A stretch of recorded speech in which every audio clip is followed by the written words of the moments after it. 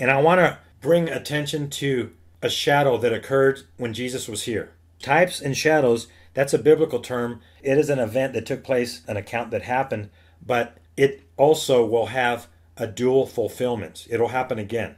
And one of the things that is very, very vital to get a hold of is that the way that Jesus came to earth the first time is a similar way that he's going to come the second time.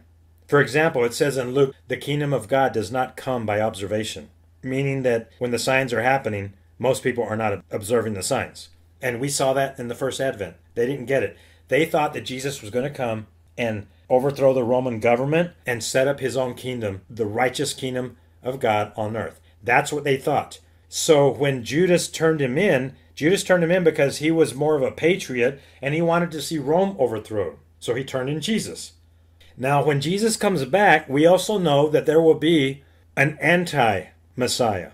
There will be an anti-Jesus, an anti-representative of the kingdom of heaven. In other words, he will be a Jesus of the earth, a Jesus of the ways of man. He will be a Jesus or an anti-Christ that places its trust in the arm of the flesh or in the riches of man, in gold and silver. So we know that there's going to be a counterfeit. But there's an event that occurred in Scripture when Jesus was going to get crucified, and there's something I got to bring to your attention, ladies and gentlemen. So if you have your Bible, turn to the book of Mark, chapter 15. Now in Mark 15, we read about when Jesus was arrested, and then he went through the trial, the illegal trial, all night long. He was flogged, he was scourged, they whipped him, they put the crown of thorns, they did all of that stuff to him. They mistreated him. And then in the morning, very early in the morning, the crowd had gathered, and then Pilate is talking to the crowd. And you guys know the story, you know the account, we all know it.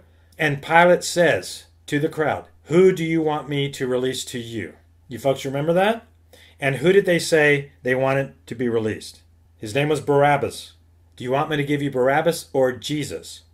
And in Mark 15, verse 7, look what it says, folks. And tell me that this does not match with something on today's news right now.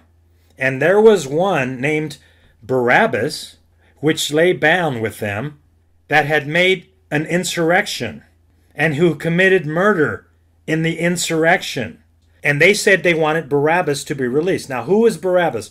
Barabbas was a political prisoner who had tried to do an insurrection and overthrow the Roman government. And he had gathered a mob who followed him to do an insurrection. They followed him, and he was the ringleader. And when it happened, people died. And that's what verse 7 says, Mark 15:7. He made an insurrection, and he committed murder. Look what God did for us right here. He's serving it for us on a platter for the church, the end-time church, to look at, and then to make note of, and then to process. Before Jesus was crucified, the people were offered, do we let Jesus go, the one who is innocent, our Lord and Master? Or do we give you Barabbas, who did an insurrection, who tried to solve the political problem by himself? Who do we release? And they said, give us Barabbas. When we look at the name Barabbas, we can break it down, because the name Barabbas can actually be broken down Bar-Abbas or Bar-Abba, which means Bar means son of. So when we look at Barabbas, it's Bar-Abbas, son of Abba. Or in other words, Abba means father or papa, son of papa. But what was his first name? What was his first name? Barabbas had a first name, folks. And there are some versions of the Bible who include his first name. They tell us his first name. And when we go to Blue Letter Bible, and by the way, this is found in Matthew 27:17, some passages say it like this. And Pilate said to them, whom do you wish that I release to you? Jesus Barabbas or Jesus who is called the Christ? In the early church, in the 3rd century, 240 AD, there was a theologian named Origen who talked about this. And he said there are some copies, he understands, some copies of the canon do not have Jesus Barabbas, but some do. I want to say this, folks. Some of the translations have it and some don't. The ones that have it, the question needs to be asked, why do they have it? And then why was it taken out? And one of the theories is that the translators did not want that passage to have two Jesuses because the name Jesus only belongs to Messiah. So they took it out and they chose to do that. That's one of the explanations. Or there's another explanation that it was just inserted, but there are historians that say that that was Barabbas' first name. His name was Jesus. Now, I can't prove that, But it's interesting. This makes it more incredible as far as end time prophecy, because now we have the governor, Pilate, offering, which Jesus do you want?